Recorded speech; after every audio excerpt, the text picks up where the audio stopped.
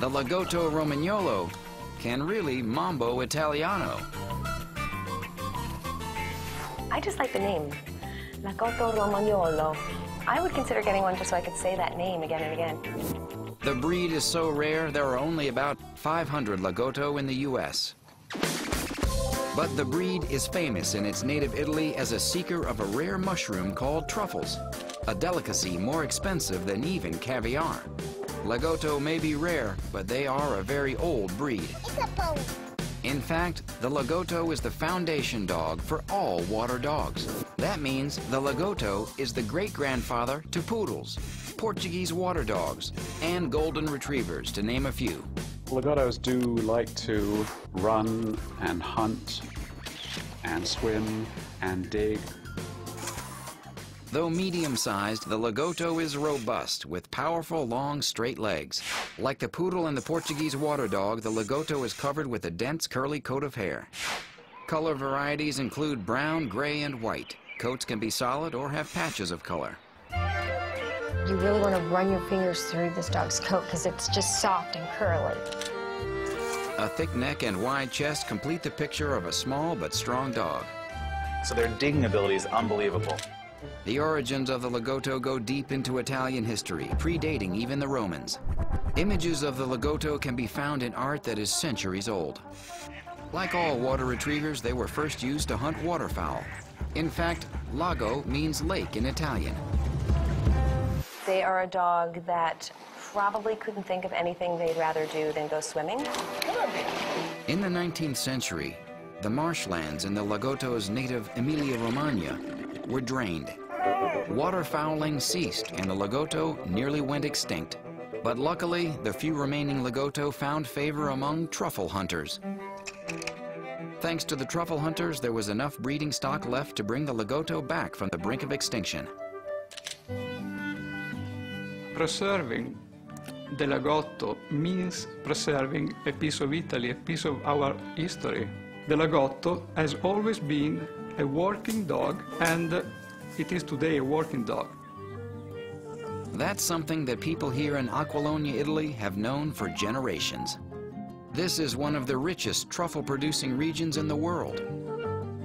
The Lagotto breed is very important in Italy because of the business around the truffle. Elisa and her husband Lorenzo hunt truffles. They rely on their Lagotto to seek out this rare, delicious delicacy. In some seasons, the price of 1 pound of white truffles reaches over $2,500. Black truffles can be around $400 per pound. If you have good dogs, you are sure that you will find truffle. Tom is Elisa and Lorenzo's most experienced truffle hunting Lagotto. 2 young dogs, Millie and Mitzi, are hoping to get their first taste of virgin truffles. Mila.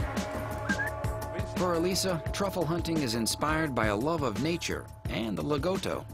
You can have a special feeling with your dog because he understands that you are asking him to search something, and it's very exciting.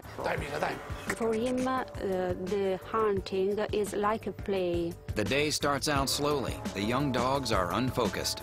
Truffle hunting is a boom or bust business. Sometimes weeks go by without finding anything. But just as Lorenzo and Elisa are about to call it a day, Tom hits on something. It's a huge black truffle. Now the young dogs start to get in on the action. They find another truffle, then another. Elisa and Lorenzo's Lagottos have struck truffle gold.